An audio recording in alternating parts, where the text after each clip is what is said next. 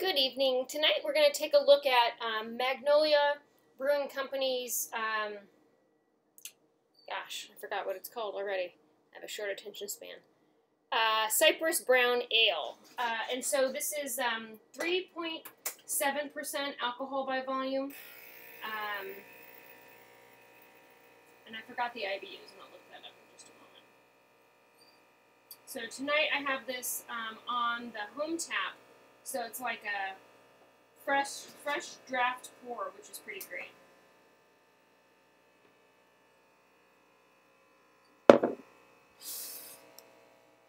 Okay, so let's see. Let's look at the IBUs real quick, actually.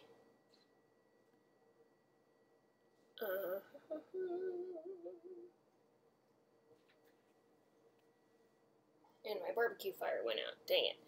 Okay, so 15 IBUs. Super low IBUs, not a hoppy beer at all. You know, really a malt profile. It's also at 3.7%, really a session ale. So it's very mellow, sessionable, great for hot weather, which it is tonight, so cheers. All right, aroma.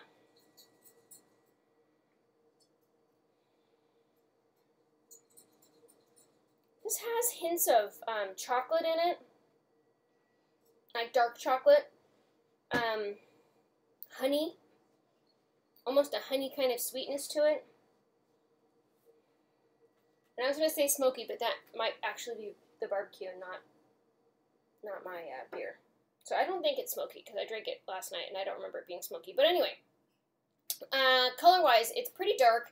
Nope, not really any light is coming through this. And it does pour with a nice head, and it dissipates, which we expect, I think, for a brown ale. And it's dark enough that I really can't see bubbles too much. Actually, it's, if I look hard, and I'm not wearing my glasses. If I look hard, it's kind of bubbly in there. All right, so let's get on to flavor.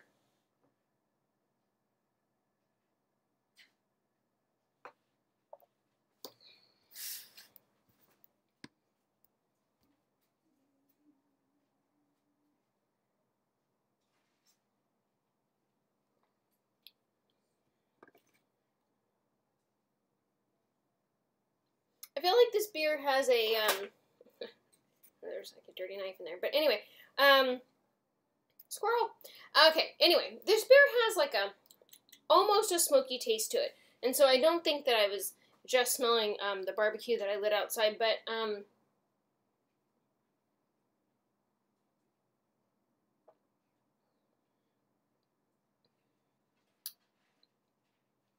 it's like lightly smoky. I almost want to read up and see, you know, is it supposed to be smoky? Am I just, if I think of smoke a lot, I'm in the mood for smoke. I don't know. Description.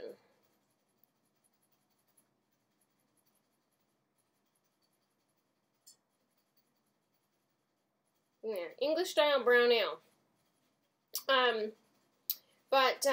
Anyway, it seems to have a smokiness to it, like an earthiness almost. I'm getting a lot of toasty kind of chocolate.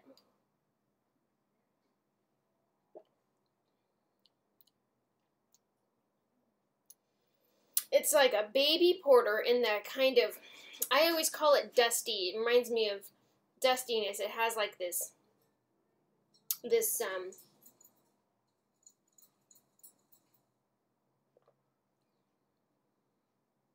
certain roasted value of the grain, I guess, and I'm sure if I could like taste each grain at each stage, I'd be able to identify what that flavor is that I'm tasting, and it's also in porters, just more so in porters, but this is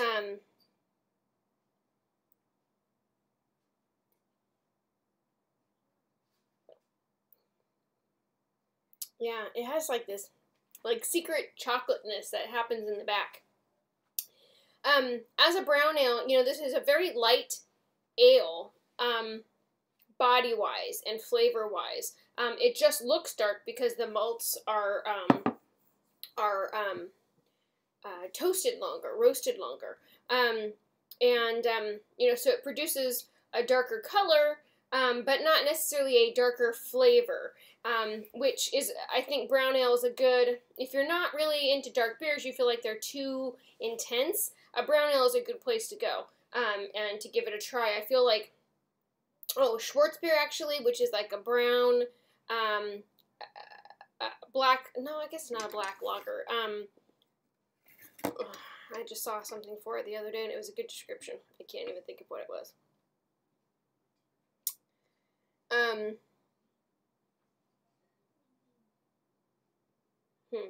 dark lager. I can't think of what I was gonna liken it to. But anyway, a dark lager beer. So you still get that light flavor, but this darker color.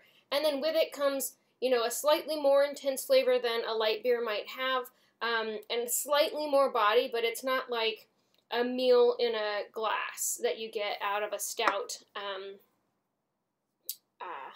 and a porter. Porters are actually pretty bold as well. So brown ales in that respect are nice. Oftentimes, they kind of, and as an English ale, it would have these kind of like herbal, earthy flavors to it in the hops, you know, so it's kind of mellow all the way around. So very drinkable, especially at 3.7%. You can sip on it, sessionable.